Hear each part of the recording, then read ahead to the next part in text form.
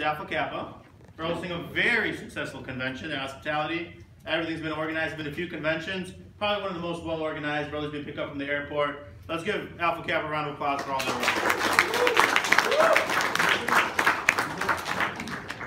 And of course, our National Council, who, behind the scenes, a lot of people do forget that these are non-paid positions. These people volunteer their time to do them. We might not always agree with, how things are run, or we think it could be run better. We have to remember these people have professional lives as well. And, they take the time to throw conventions and give us the guidance when we need. So round of applause to everybody who takes their time to be on National Council. And with that said, I think Churchill did a really wonderful job of introducing me, but I am Kevin Tatulyan. I am from Detroit. I founded Alpha Beta on April 18, 2010, spring 2010. All my Alpha Beta love, show me some love here. Where's my Alpha Beta guys? Woo! So, and we'll go from there. What a, there's a keyboard here. Maybe this works. No, that's not working. Maybe it doesn't. Yeah, but there's no next button. There it is. Just click it. Oh, okay, perfect. So guys, these are my contact information. I passed out a piece of paper to everybody as well, because obviously we're not going to stay in the screen. So whatever you use, Facebook, Instagram, Snapchat, Twitter, on everything. If you want to stay in touch, ever have future questions, want to connect with me, whatever social media you do use, you can find me. That is my personal cell phone number. If you do ever want to talk to me or call me for any reason, always open. The guys know I always respond to phone calls and texts. On the bottom, you guys will find questions and comments. I did want to not make this a lecture. I do want to make this more interactive. And I want you guys to actually tell me what's going on in your respective chapters and schools so we can actually have a productive discussion. Because the next points I give you guys are not going to make sense unless you guys are interactive and tell me where it's coming from your side so we can, come to the middle here and see what we can do to improve our fraternity. Okay, key points. We're going to be talking about community political engagement, about leadership and influencing people, and how to build your brand. So as Churchill famously just completely butchered the name, I am running for precinct delegate. And a lot of people have been asking me, even showing me that I've been wearing the t-shirt. People have been kind of asking me, what is that? We're not really familiar. Because a lot of people don't realize how many steps there are. People just see president on CNN, and then they're like, oh, he made it to president. But there's so many steps in between. And I would like to tell you guys how this works. So what is a precinct? The precinct is the smallest political unit in the country that all voters in a precinct vote at a location. So when you go to vote, your precinct, it determines how many population, usually about 1,000 people, is your precinct where you go to vote. So a precinct delegate represents that precinct nationally, so it is your neighborhood.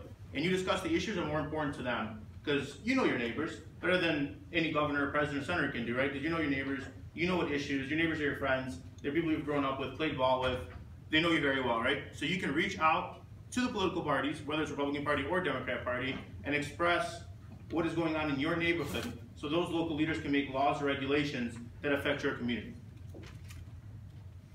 So what exactly do? You help people get registered to vote, take information on issues and candidates to the voters in your precinct, identify others interested in your party and recruit new party members, help turn out your party's vote in your neighborhood on election day, keep your party leaders informed about the issues that concern voters. Pretty much what I've just said, and I'm actually running for this position on August 2nd. So I'll be running on the same ballot that the governor and the senator and the Congress will be running, right? I need about 400 votes to win. That's what I'm saying, right? So I've been campaigning, going door to door, explaining to people. There's 6 people running, 3 people can be won, so it's 50-50, right? On who's going to be won. Do you guys have any questions about how that works, or want to know anything on that? This is kind of like the very fast part, because I know most people don't really care. So that's what I'm kind of zooming in through, but just want to answer the questions people had about when they saw me yesterday. Let me ask you this: how many people are registered to vote? I'm Canadian. Are you registered to vote in Canada? No. Oh, there we go. How many people will be voting in November? Okay, that's a very good, decent amount. It's a very good, decent amount of people. So how do precincts get elected? They're going to get, in Michigan's August 2nd, and the Democrat and Republicans have the same thing here. And from there, I'm going to express later what I want to kind of do. So leadership and influencing people. The secret of success, right? People always ask, how do you become successful? People spend a lot of money on books, on videos, on classes to become, how do I become successful? What is success, right? Success is very relative. Is it $1 billion? Is it helping your neighbor when they're in need of your help? What is success? Is it graduating in 4 years? with the degree you wanted. Everyone has a different definition of success, right? To some person, LeBron James could be really successful, and to other people, you know, a local priest could be very successful who doesn't have nowhere near the fame or the money, right? That's why I really want to stress the success, right? And what is relevant in our community.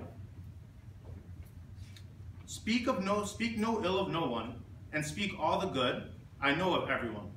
Any fool can criticize, condemn, and complain, and most fools do. But it takes character and self-control to be understanding and forgiving. Benjamin Franklin said that when he was appointed to become ambassador to France, our first ambassador, right? And a lot of people ask and they say, stuff in our colony is not going too well, or in our fraternity, or in the political world. What is it? What's going on? The communication seems to be lacking. Well, I always ask the question, how are you communicating? What is going on? Are you always criticizing? Are you always condemning people? Do people not feel open to come to you? We've all felt in the room, right? Have you ever been scared to go up to a leader, or a professor, or a teacher, or your parents, and you wanted advice, but you didn't know how to approach it because you thought they would criticize you for doing something wrong? Has everyone had that experience in the room, right? Yeah. And I think that's what we need to break those barriers. I think in our fraternities, especially in our respective colonies, we have people who go through the fraternity to become president, vice president, treasurer, whatever, but the new guys don't feel that connect right away. They feel if they make a mistake, or if they try to plan something, or if they try to do a bake sale, or if they try to do something, instead of someone reaching out to them saying, hey, good job, it didn't work out as well, we didn't raise as much money as we wanted to, but you still took the initiative to do that. And I think that's what's really important, is building that connection and that trust from the beginning, so people have the initiative to start going out there and getting more things done, instead of always feeling like they're going to be criticized. One of my favorite examples from the many books I read, so Bob Hoover was a famous test pilot and a frequent performer at air shows. When he was returning to his home in Los Angeles from an air show, 300 feet in the air, both engines suddenly stopped, right? By some miracle, he managed to land the plane, but the plane was badly damaged, although nobody was hurt. So that's the good thing, right? This happened in 1928. You have to remember, you know, ruining a plane in 1928 cost a lot of money. It was really hard to build them at that. So when Hoover first landed the emergency pilot, he wanted to inspect the airplane's fuel because he thought that's the problem, what happened with it, right? And as he suspected, he was right. The World War II propeller plane had been flying, but it was fueled with jet fuel instead of gasoline. And that was the problem, right? And the person in charge of that was a mechanic who'd made that mistake. So that mechanic, by making a simple mistake, putting jet fuel instead of gasoline, could have potentially caused 3 deaths. By making a silly mistake. Obviously it wasn't intentional. So the question remains, how did Bob Hoover handle the situation? Upon returning to the airport, he asked to see the mechanic who had serviced his plane. The young man was scared and had tears coming down his face. He had just caused the loss of a very expensive plane and could have caused the lives of 3 lives as well. Normal reaction, right? First realizes that someone could have just died, ruined the plane, very sad reaction. But instead of yelling and scolding at the kid, Hoover put his arm around the kid and said, to show you, I'm sure she'll never do this again, you're servicing my F-51 tomorrow, right? So instead of criticizing that person, or instead of saying, you're an idiot, what are you doing? He gave that person more responsibility to learn from his mistakes, right? He showed that person that you can learn and you can achieve something by making not the same mistake again, right? So it's forgiveness. It's being forgiving. It's learning from your mistakes. It's being able to communicate without criticizing, right? And like I've said, that's very important when we go further. So principle 1. By the way, this is set up into principles that I've established for my life that helped me become really successful. I mean, you guys can have your own principles. These are something that I've done and have helped me become where I am today. I never criticize, I don't condemn, and I don't complain. I never criticize people, I don't condemn, and I don't complain ever. Life is life, and you're put into the situation that you are. You know, some of us are born to affluent families, some of us are born to hardworking families, some of us have to work and go to school, some of us can enjoy other benefits, but that's life, right? Everyone's given certain circumstances, and you make the most of them, right? Whatever those circumstances are. So things that people want. I know in Psychology 101 you all heard of Sigmund Freud, and he has his needs for food, and thirst, and love, and desire. So things that people all want. Health, preservation of life, food, sleep, money, and the things that money will buy. Life in the hereafter, sexual gratification, the well-being of our children, parents, and siblings, and a feeling of importance. Is there someone in this room who doesn't want any of those things? Does everybody want those things? I'll quickly ask if anybody wants to answer. On that list, what do you think is the most important? Or maybe the 3. Alright guys, this is the interactive part, so don't all fall asleep.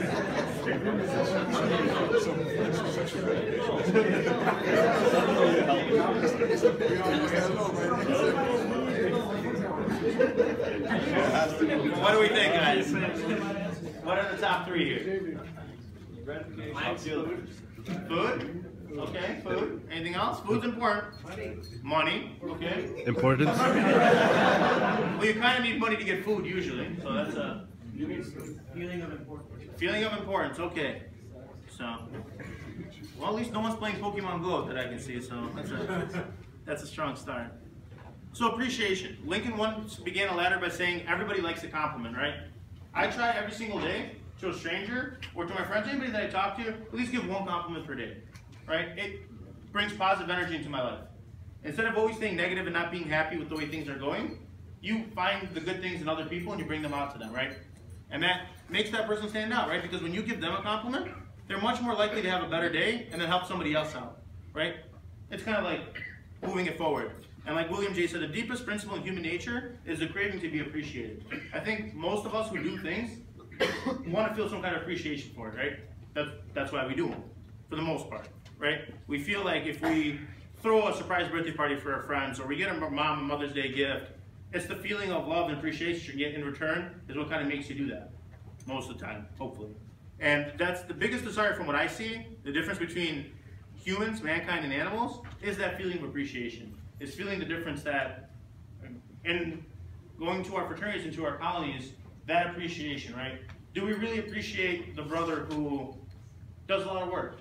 The brother who wakes up earlier in the day and decides to find sponsors for JDRF, as we heard earlier, for Sugar Free Bowl, or finds sources for our fundraising, or does the little things that no one notices? Do we really do our best to appreciate that brother? Sometimes. Sometimes, right? But not all the time. And I think the question is, what can we do a better job to make that brother not discouraged? How many times can someone do something and then say, hey, this is just not worth it anymore, no one really cares? And then you lose that one person that was really, truly committed. Has that ever happened in your organization, do you feel like? Yeah? You've seen that happen? So that's something that we can definitely work on as well. Principle 2, give honest and sincere appreciation, right? I think that's really huge, right? It's not just being like, hey, have a good day, or it was nice seeing you today, but something that's honest and something that's sincere, right? Especially since we're all brothers in this room, right? And especially with your local line brothers or the brothers in your respective chapters, they're looking for that, right? That's the reason they crossed. They wanted to have that brotherhood, that unity, to have someone say, hey, you've been off a couple weeks. Is there something wrong? I've noticed. You know, do you want to get some coffee? Do you want to get some lunch and talk about it? Or, hey, you know, we want to get you more involved. It seems we can use you in this, right? It's that sincere appreciation and giving them the gratitude when they deserve that after. So getting people to get things done. That's what I've heard countless amount of times. No one cares. No one wants to do anything. Let's just move on. And I can't get any of my brothers, especially from presidents and vice presidents of local chapters that talk to me, have said, I just cannot get my general body to do anything. They just don't care. They don't want to. Whatever the case is. I found a really great example that a professor once told me. There's this guy named KT Dutchman, a telephone engineer, a student of the course actually, and he couldn't get his 3-year-old daughter to eat breakfast. The usual scolding, pleading, coaxing methods had ended with no success. So the parents asked themselves, how can we make her do it? You know, unless you take the spoon and you force feed her, obviously, you know, what other solutions are there? Does anyone want to take a guess on how they did it? Incentives. Incentives is close, yeah. Good job, Karin, most active brother here. So the little girl loved to imitate her mother. So to feel big and grown up, one morning they put a chair and let her make the breakfast food. And just at the psychological moment, the father drifted into the kitchen while she was stirring the cereal, and she said, oh, look, Daddy, I'm making the cereal this morning. Right? And why was that? Because that girl has seen her mom cook breakfast, right? And she imitated her mom's actions, right? So when other people see you doing the right thing, it's natural to be like, hey, I'm doing the right thing here, right? That's just the way life works, right? But when we're doing other things, you know, bad things or anything, I mean, we're gonna talk about a lot of issues here today that some people don't want to talk about, but that's fine. And we're going to address that. So that's very important, imitating good behavior and building conditioning that helps people get that accomplished. Arouse in the other person and eager that they want, right? What interests me might not interest you, right? As my job as a leader in the community, or if I'm running an organization, or if I'm running something, I have to find what interests the others, right? I'm very interested in politics. That's my personal thing. I love it, right? I like what it does. I like being community engaged. Not everyone does, and that's fine, right? Some people like drawing, some people like playing music, listening to music, whatever the case might be, right? And we have to find that interest in our respective communities to find what it is, right? As our brothers. So maybe when you initiate a new class, or when you start a new program, do a survey, ask brothers, especially new ones that you haven't got a chance to know what drives you, what motivates you, what interests you. So then instead of just doing this regular sugar-free bowl every single year, maybe your chapter person likes basketball more, or like they said they like tennis more, whatever the case might be. But if you're planning an event that you like more, you're way more likely to participate in that, right? Everyone's had that class in college that's not been a gen ed, it's been just an elective, but you really enjoyed that class, right? Because you got to choose that class and take it, and you learned a lot from it because you actually care about the subject matter, right? That's kind of go right here. It's really big to find that in other people and what goes, being generally interested in other people, right? I didn't want to give you guys countless examples, by the way, because I'd be here for an hour, and I don't think anyone wants to hear me speak that long. So, become genuinely interested in other people, in other people's interests, right? It's not just saying, hey, how was your day, how you doing, goodbye, moving on with normal conversation. It's becoming actually genuinely interested in your friends, in your peers, in your coworkers, in your, that's what I do, right? I kind of find out what it is that people like that are relatively close, and I can't find out for the entire world. But then when it's that person's birthday or a special occasion, I know what gift to get them, right? So instead of going and getting a $25 gift card somewhere, I actually get them something that they like.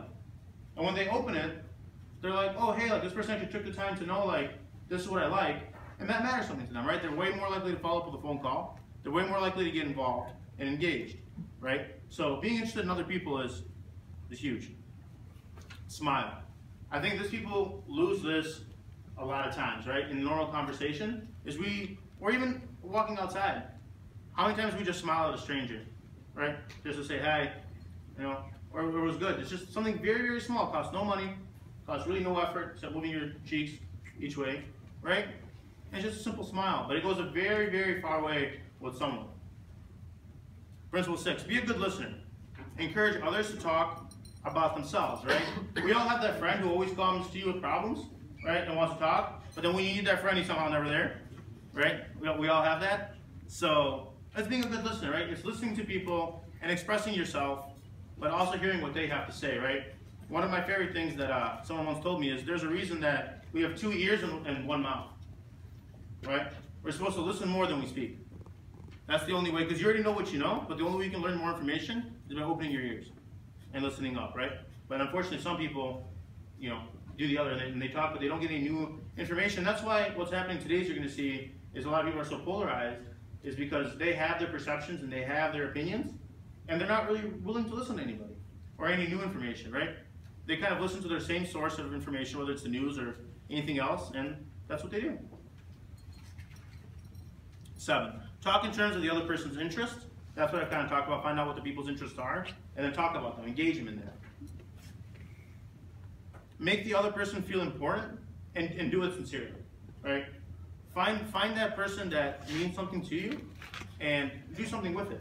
Talk to him sincerely. Tell him, hey, like something that we're going to talk about a lot is from what I've heard from brothers all over the country that I talk to and hire people. In this fraternity, we have a lot of brothers who drink or smoke or maybe take illegal drugs in this fraternity, right? And other brothers are concerned about that, right?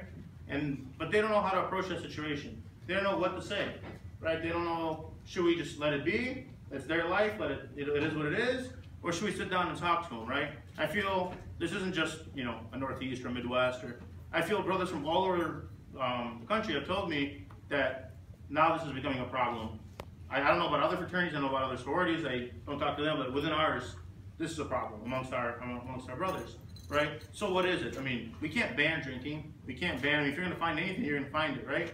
So what do we do as a collective among our brothers to fix that situation, right? That's what we have to decide, right? Do we do anything about it, or do we just let it keep going? But we also have to remember, responsibility, right? If you're going to go out drinking, that's fine. There's nothing wrong with that. But if you committed to a service event in the morning the next day, you got to be there. It's simple as that, right? You made a commitment to be there at 8 a.m. and it's all about being responsibility. I mean, everyone's over 18 in the fraternity, right? Everyone's a grown person going to college, making their own life decisions. It's very simple. No one's going to be no one's parent. No one's going to be anything. But if you don't stay committed, do you think that when you have an event or you have something planned, those same people will give you the respect? No. That's how it works both ways, right? So we do really have to remember that when it comes to making out feel expensive. Building a brand, right? This is what I'm really about, is building your brand as a human being, right? So it's standing for something you believe in, right, is number one, right? You have to fight for what you believe in is, right? Regardless of what it is, right?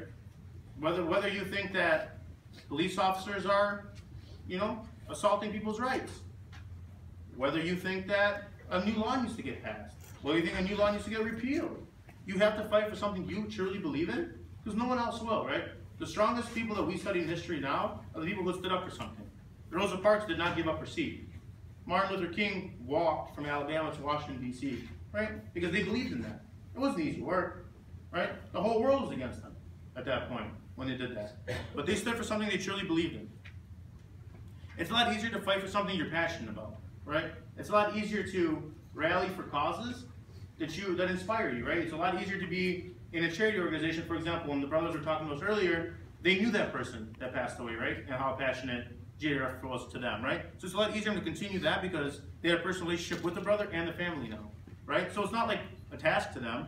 It's something that they're really passionate about and they get it done, right? They come here, they flew from Texas, and they gave us a presentation about it. That's something they truly care about. You have to find that passion at a very early age. The people who find those kind of passions, right? Whether it is LeBron James in basketball, or whether it's someone who loves computers and creates an app or anything like that, the earlier you find that passion, the more time you have to work on it, and the more time you have to succeed in it. That's what I find very imperative. I know that a lot of people come from backgrounds where their parents kind of say, you have to follow a certain career path, you have to do a certain thing, that's kind of expected, but you got to be innovative. You have to believe in innovation. You have to believe, that's fine following that career path, there's nothing wrong with that. But there's also that strong desire to try something new, to be creative, to do something that no one else has, right? Someone uniquely created Facebook that we all use today, or Twitter, or Snapchat, or any of those apps, right? They weren't thinking like everybody else, right? Because no one else before that did that, right? Again, nothing wrong with going to become a doctor, or a lawyer, an engineer, or any other career path that's, you go through school, you get a job, and you move on. But thinking of innovation, thinking of ways to create new things is what's going to help you take you to the next level. Again, if you want to get to that next level. Some people are perfectly comfortable with a normal lifestyle of having a normal 9-to-5 job. That's something you guys are going to have to think about for yourselves. Don't be afraid of failure. Right? So many people have tried and tell me they don't do something new because they're really scared of failing at it. They think it's a waste of time. They think there's no point in doing it. They think, hey, I can do something I'm really good at, and then just, don't have to worry about any of the new things. That's a very flawed way of thinking. That's what creates the most problems, whether it's in our personal colonies and fraternities, or chapters, or whether it's in the real world. Trying new things, right? It's going to that restaurant that you've never been to. It's traveling to a country that you never heard of. It's going with a friend to a vacation that you might have thought you never did, a road trip. It's trying new things that will, I did a tour yesterday with some of the NC guys of Chicago. I've been here multiple times. Maybe, I don't know, probably over 10 times since Alpha Kappa's crossed here. Never done the tour, right? Been here, seen the city, did the whole thing. I learned so much new information about why the skyscrapers were there, when they were built, how they were built, who built them. Of course, I didn't remember all the information, nor did I need to. It was an exam. But I learned so much information about it that I can come back and know why Chicago is now important in the Midwest. How it started, the creation of it, right? It's because I opened up my mind and I wanted to learn new information. That's very key. Fighting the status quo. There's always going to be someone, and I'll tell you in the political world, right? People tell me every day, Kevin, you're too young, you're too inexperienced, it's simply not your turn, you have to wait in line, right? There's people who've been working way before you, and unfortunately the way it works in politics is you wait your turn, right? I refuse to accept that. Unfortunately, I've had to break a few relationships or connections with people because of that. I refuse to believe that because of my age, my ideas don't matter as much. or I shouldn't be listened to, or I have to tell someone else my ideas and they can represent me, right? I actually don't believe that. I believe that what today, in my opinion, and going a little bit into politics, the young voice, the under 30, our voice is not heard. They don't know about the issues that concern us, right? No one's really talking about student debt. They tell us they are. No one's talking about the issues that affect our society, right? That affect us. And that reason is because no one wants to listen to young people. They think, you know, why is there certain age requirements to run for something, right? And then that's what I've told, but I fight that every single day. You know, people have told me when I'm running for this precinct delegate, which is not a big deal, by the way. I mean, it's cool, but it's not like I'm taking over the country here. You know, I'm being honest. And people have told me now, even today, you know, you can't run, you can't do this, you can't do that. But I fought the status quo, you know, and I will run, and hopefully I win in August 2nd. I'll keep you guys all updated with that. But I do want to make a difference. I do want to represent people of my own age and the issues that matter. Some people give you excuses. They'll tell you, you missed the deadline, right? Or they'll tell you, hey, you know, you didn't apply in a proper time, right? But I'll tell you this, guys, the only deadline ever set in life is the one God sent you. And that's when your life comes to an end. That's the only deadline ever you have to worry about in life. No other deadline. You have time to accomplish anything you truly want to. The question is, will you do it? Using social media. Social media is huge, right? It's the way of us expressing our ideas, right? Using followers, using how much do we promote our ideas on Facebook or Instagram when we throw, or like for example, Snapchat. I know the UIC guys here are using geofilters for our convention. That's huge, right? So people, even if they're flipping through filters in the area, they'll see Delta Epsilon Psi. They're like, hey, what is that, right? And they'll do some research. It's branding, it's marketing, it's building your name, right? And that's very important.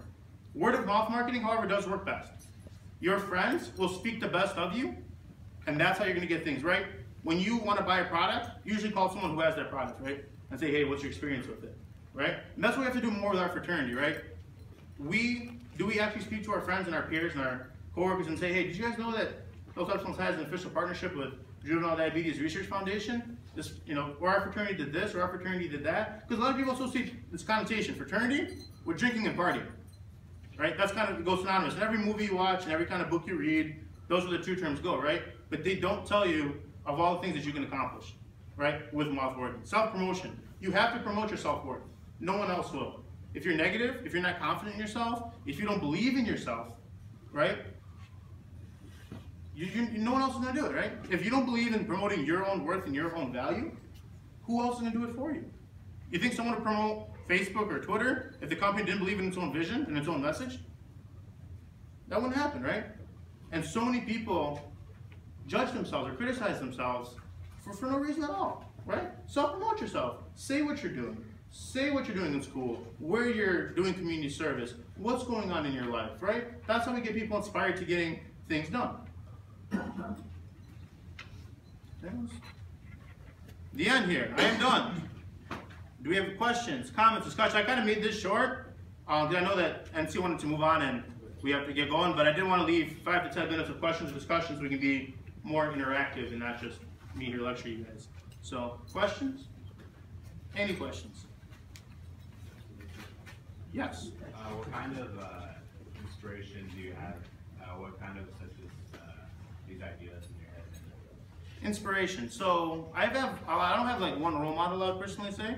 I look at different things and what people have accomplished, right? So to me, like I look at LeBron James as an example. He went from high school into the NBA at the age of 18, right? Signed a $100 million deal with Nike. Now he's at $1 billion, and he's done all this before the age of 30. Mark Zuckerberg created Facebook at the age of 24, right? Snapchat was created in a dorm room by 3 people who were 22 years old, finishing up Stanford, right? And how I look at it is, if those people could do it, we're all humans, right? Why can't we?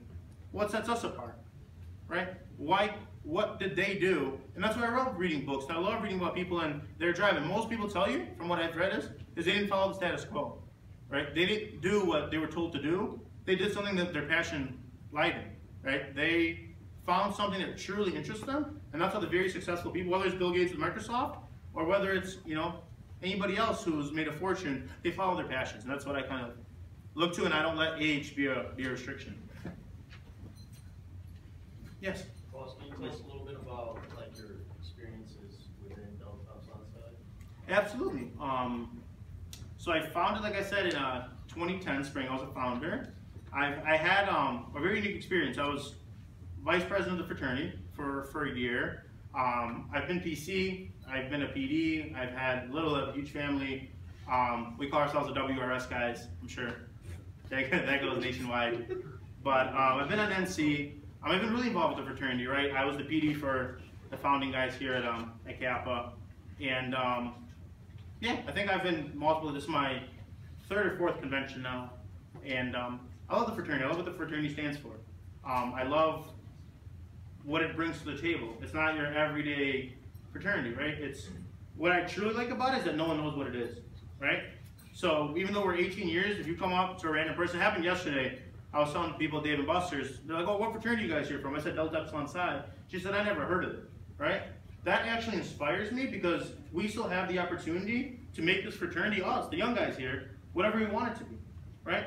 When you take over a company, like Ford, for example, it's very hard to change the culture because it's been there for 100 years already, right? But when someone doesn't know something yet, it's awesome how we want to brand ourselves, you know? And that's what I made. Do we want to be the potheads, the alcoholics, the party animals, or do we want to be the people that know they make a difference in our communities, through signature service events, fundraise money for JDRF? What is it that we want to do, right? And that's what I think the most that our fraternity can do now because we're still so young. I think that's key. I'd like to give a shout out to Boss for sponsoring Trigger 3 Wolf for the last 2 years at Alpha Beta. Thank you.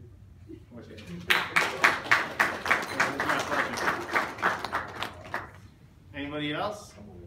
Questions, concerns, comments? Yes, Churchill. Kevin, so since we do have a few videos in here, kind of just let them know how they can get involved within the fraternity, with locally, and further on national level, regional level. How they can get involved? Well, I think that's kind of go from where you started at Alpha Beta as founder and your progression along. Right. I got really involved with my local chapter, and from there, I decided to reach out and try to get an NC. I think the best way to do that is building strong relationships with the people above you, your mentors, right? Talk to your regional directors, right? It's what I was telling Churchill actually yesterday, we were talking about this, and I was talking to Neil. People don't think it's a two-way street, right? People will be like, oh, well, this person never called me, right? Well, it takes two people to tango, right? But you never call that person either, right? So if you truly are passionate, you are interested, reach out to NC, find your regional director. Maybe you want to become, you want to be involved in philanthropy. I know there's a bunch of committees that they have, which these guys can tell you more about, but I know there's a marketing philanthropy committee and a philanthropy committee. Get involved there, start off there, find out what those committees do on a national level. That you find passion in that, find out how you can take it to the next level. It's like I said earlier in the presentation, it's finding what you're passionate about and taking it to the next level. Whether you want to do that or not, once again, that's up to you. Anybody else before I concede the floor? All right, guys, thank you so much.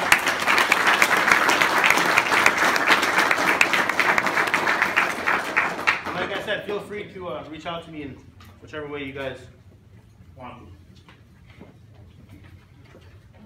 Alright, everyone, give it up for Kevin. That was informative. Kind of told you guys a little about where he started, what he feels about the frat, and personally, so put it together one last time for Kevin.